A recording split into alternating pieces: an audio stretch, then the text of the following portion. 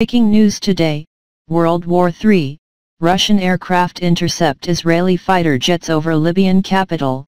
Russian Su-34 aircraft intercepted Israeli F-16 fighter jets over Tripoli airspace despite a mechanism to avoid conflicts between Moscow and Jerusalem, it has been reported. Reports including Israeli, Lebanese, and Russian media outlets claim 2 Israeli Air Force F-16 planes were challenged by Sukhoi Su-34 jets over Libya.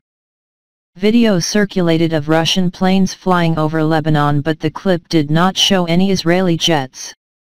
However, Moscow denied the allegations and said it does not conduct missions in Lebanese airspace.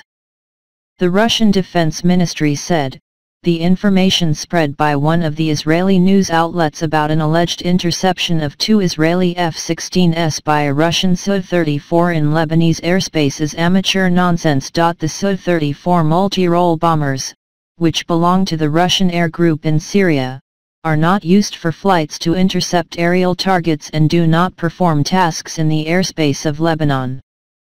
The Russian planes may have been taking part in drills off the coast of Lebanon and Syria but had to land because of bad weather conditions, according to media reports. Russia and Israel established a mechanism to prevent conflicts and potentially disastrous mistakes in 2015. This was at the time when Russia began its military campaign in Syria at the request of President Bashar al-Assad. But the system is limited, according to Israeli Air Force Commander Amikam Norkin. He claims Israel does not inform the Russian side about its planned airstrikes in Syria, and the same goes for the Russians. Israel has increased its airstrikes in Syria against what it claims to be Iranian military targets. Many of Israel's attacks in Syria have been launched from Lebanese airspace. Israeli Air Force Commander Amikam Norkin revealed last week that an Israeli F-35 fighter jet conducted airstrikes on at least 2 occasions. This could be a further provocation as Iran, Syria, and Russia are allies in the Syrian civil war.